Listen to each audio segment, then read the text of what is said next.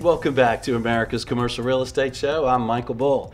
This segment is brought to you by GetValuate.com. This is a great analysis tool for investment real estate. Check it out when you get a chance. GetValuate.com. Today our show is Hotels 2018. My guests are Brian Waldman with Peachtree Hotel Group and David Marvin with Legacy Ventures. And gentlemen, you guys are on the firing line. You own these properties, you manage them, you develop them.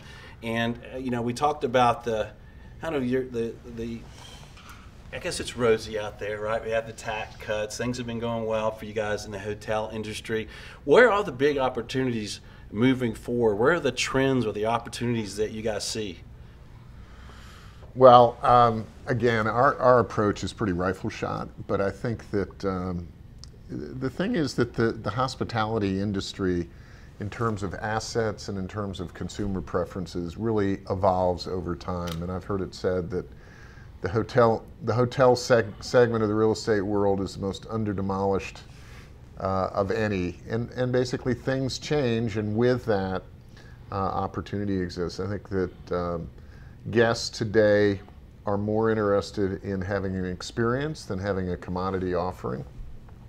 I think that leisure travel is probably the fastest growing segment of our customer base, and so the statement about experience is probably more true for the leisure traveler. So I think that it's possible to find hotels that are ripe for repositioning, rebranding, to introduce more of a customer experience. One of our fortes as a company is fairly formidable food and beverage operations, which we craft to meet the opportunity at a property. And so really we find that's a useful arrow in our quiver to reposition. Yeah, I mean, that makes sense. It's about the food and the drink, right, and the service. Right, or the drink and the food. Right, the drink first, right? And do you guys see similar opportunities? Yeah, I think for us, branding is critical. As I mentioned earlier, most of what we do is affiliated with, one of the four big brands, and we feel that there's a lot of value that's created from that. For us, in terms of opportunity, we really focus more on the secondary markets. So, we've seen a ton of competition. You look at the top 10 markets, every REIT, every private equity group is bidding on the same, 6 assets or 10 assets that the brokers have out there. But focusing more on the secondary markets, it's definitely given us a lot more opportunities. And because we'll invest nationwide, it's a bigger plethora of opportunities to look at to find, the right ones. I completely agree with David's comments in terms of, branding and what the brands bring and the experience. And, the brands have definitely pushed their brand standards to create sort of a unique experience. And when you look at the big hotel companies, whether it's Marriott or Hilton, they have all of these brands, but they're really trying to target those brands to specific consumers, and we feel like that creates an opportunity. The other opportunity that we've really tried to capitalize on this year is the Marriott-Starwood merger. We've found some opportunities of underperforming assets, or what were underperforming assets, that we think will benefit, with the Marriott influence behind them as Marriott repositions, in particular, the Aloft and Element brands. Yeah, it must be amazing for you guys to go visit another hotel somewhere, because you can go in, if you're looking at the asset, and just stay there as a customer, right? Get the experience. You must go in and go, boy, we could run this a lot better. Right? You must see that all the time. So what are some of the trends you guys see? What should we expect in 2018 and beyond? What's new? What's happening out there trend-wise?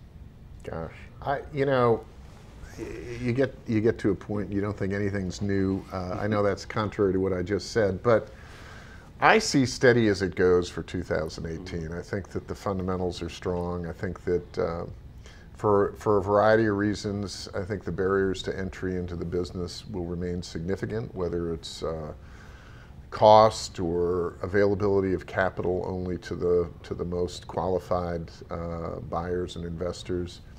I also think that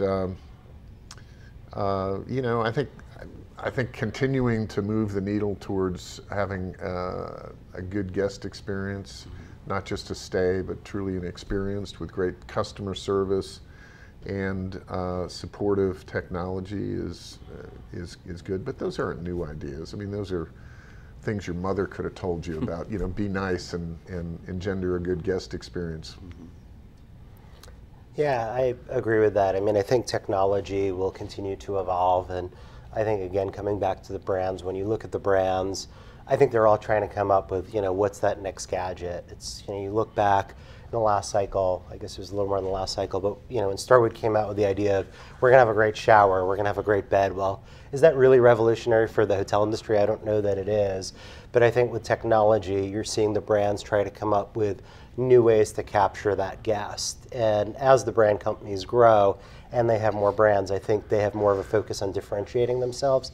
So I think it's going to be interesting to see how they differentiate their brands and try to lock in on, you know, what the customer base is, who is that customer for each of their specific brands, so that way they can continue to grow their portfolio without cannibalizing themselves.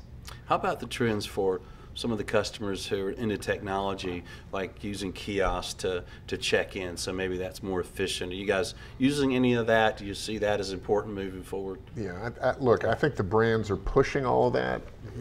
You know, I'm an old guy, and I think that the value of some of those things is overstated. There is that slice of the traveling public that wants as little interaction with the front desk as possible, and for them, having the kiosk is great. You know, I think the brands, the big brands, have rolled out, you know, no key door locks so that you can theoretically check in, use your smartphone to actually get into the room. You know, is that a differentiator? Is that a reason why I'm going to stay at one hotel instead of another? The answer for me personally is no, because I'd rather go the traditional way. But you know, understanding the millennials and the rest of us that you know, have a millennial spirit or whatever, maybe for a segment that's a differentiator. Well, but I think brands to some extent are chasing their tails, coming up with a next gadget. Yeah, I think that's also how you create customer loyalty through service, right? At the end of the day, we're in the service business, and if you're checking in with your phone and you're doing all these other things, how are you differentiating yourself versus, you know, I think about some of my best hospitality stays, and it's because you had a great front desk person or a great breakfast person or whatever, and it's that interaction that I think, you know, helps create loyalty to, you know, whether it's a specific hotel or a brand.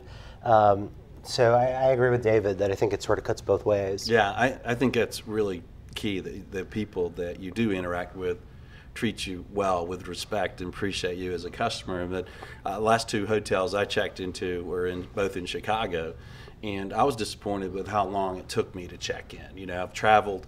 At this point, I really just want to go put my bags down and relax a minute. Right. Yeah. And I thought, well, if they'd had a kiosk, I would have appreciated it. Even though I'm a people person, I think, you know, you do business together and it works better.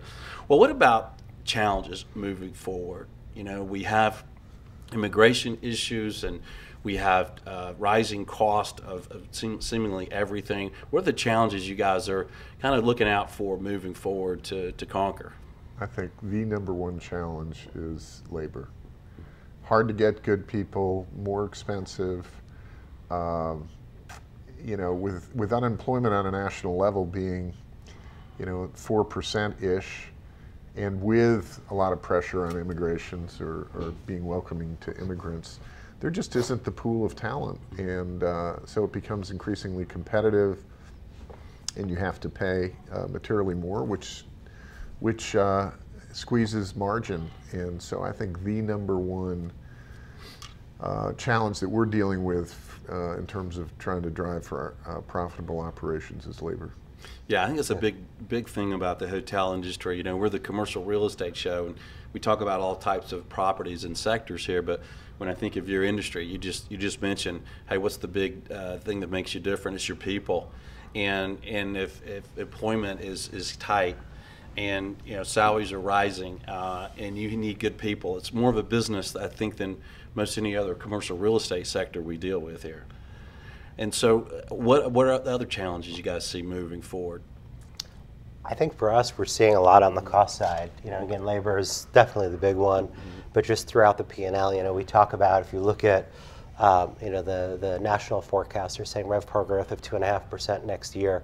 And we're seeing on a lot of properties, property taxes going through the roof. We're underwriting it, and as part of our underwriting process, we work with tax consultants to get estimates for the next few years, and we're seeing 40–50% increases at some properties. Wow. Same thing with insurance. We have a lot of properties in Florida in our portfolio. We're seeing big growth there. So I definitely see it on the labor side, but as we underwrite, it's great to say that your top line is going to grow, but just managing the expenses and making sure that your top line growth or what you're doing there is at least equaling or offsetting your increases in expenses as well as a challenge. Yeah.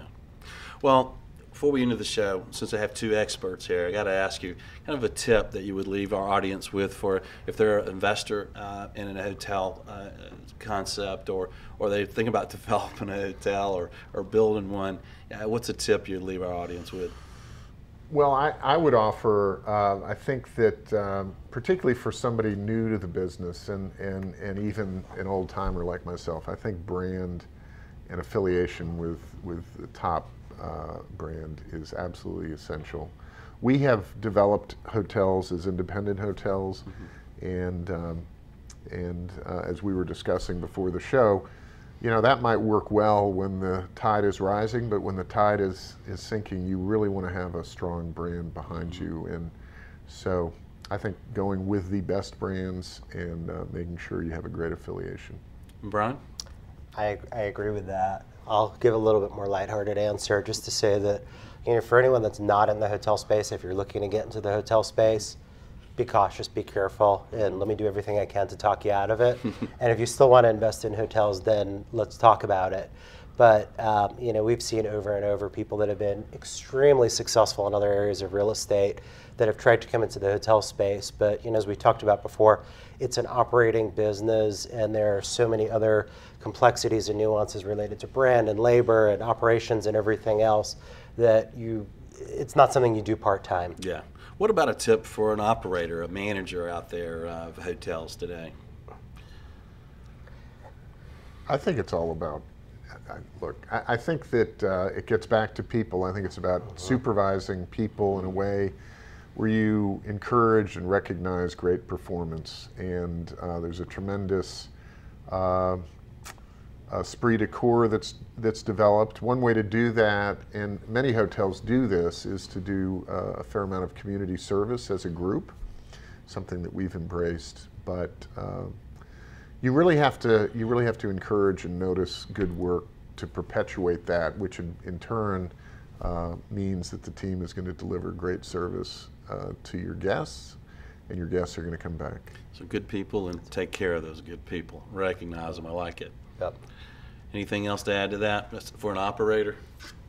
Buy low, sell high. Yeah, buy low, sell high. I like that. Well, gentlemen, thanks for joining us today. We appreciate your insight. Great, thank you. Enjoyed it. And thank you for joining us around the country. And comment. Let us know what you think, and connect with us on your favorite social media. And be sure and join us next week. Until then, be sure you always lead, learn, and laugh. And join us for America's Commercial Real Estate Show.